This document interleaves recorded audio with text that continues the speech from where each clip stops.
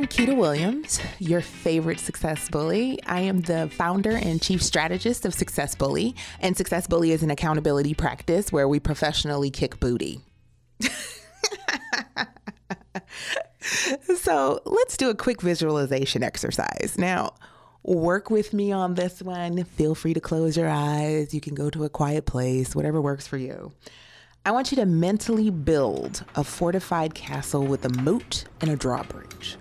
Around this castle, you have an extensive armed guard that keeps watch day and night. Left, right. Inside your fabulous castle with all the feature comforts, because that's how I visualize a castle. It'd have TVs and servants and such. There's a long staircase that leads to a tower. This impressive tower has an even more sophisticated elite tac team guarding it. You are fortified from all sides. In this safe place, I want you to put your goal or your vision. I want you to put it in this safe place. I'm not suggesting you hide it, but I'm suggesting that you keep it safe.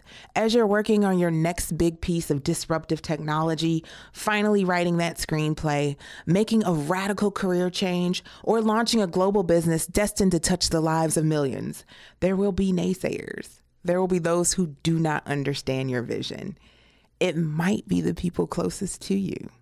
There will be setbacks and challenges externally and internally that will derail you. Remember that your goal is in that tower and it is protected at all costs. So what do I mean by all of this?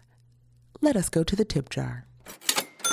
When you have someone close to you that's being a bit of a naysayer, here's a tip. Break out the nod and smile. There's no need for you to waste energy explaining what you're doing. All you have to do is simply prove them wrong. So while you're getting the whole discussion of what you should be doing, nod and smile and show them what you're made of. Challenges. When you have a setback in your goal setting or the unforeseen comes up, you have to revisit your why. Not the superficial why where, oh, I want to make lots of money, but the real why. For me, my why is I want to inspire others. I want to bring out the best in everyone I come in contact with. And that keeps me grounded when the challenges come up and the setbacks get in the way. Also, track those little W's. Formulate some sort of system where you can see your progress. Applaud and cheerlead those small steps. It is small, consistent steps that'll get you there. Lastly, or finally, in summation, be careful who you share your vision with. Not everyone is going to be happy for you, and you need to be okay with that.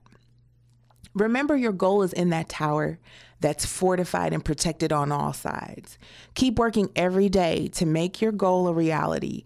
Even the smallest of steps will get you much closer. Be sure to check us out on successbully.com. Follow along on the Twitters and the Instagram @SuccessBully.